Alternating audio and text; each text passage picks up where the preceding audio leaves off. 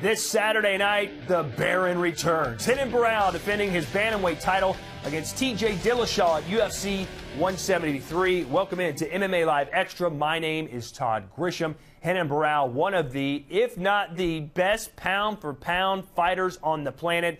And let me show you exactly what I'm talking about. Here's how Barao got to where he is today.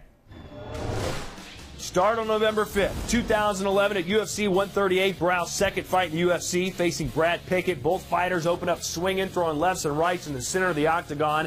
Later in the first, Barao stuns Pickett with a knee to the face and drops him with another flurry of punches and then the rear naked choke. His 13th of 14 submission wins. Next up, July 21st, 2012. With Dominic Cruz on the shelf, an interim bantamweight title fight against Uriah Faber. Barao used his kicks to control the fight throughout and won the fight via unanimous decision by a wide margin on all three judges' scorecards.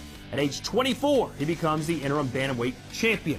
After a fourth-round submission win over Michael McDonald, Barao taking on Eddie Wineland at UFC 165. This fight summed up in one move. Boom! A devastating spinning kick to the head of Wineland, and Barao pounces and closes, defending his interim belt for the second and final time. How beautiful is that?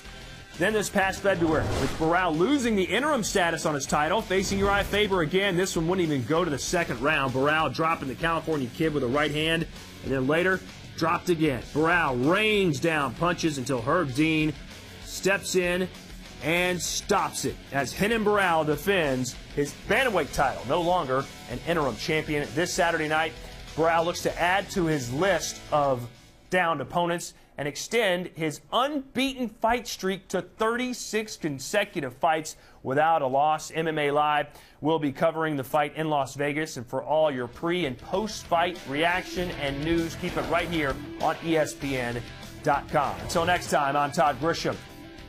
Keep fighting.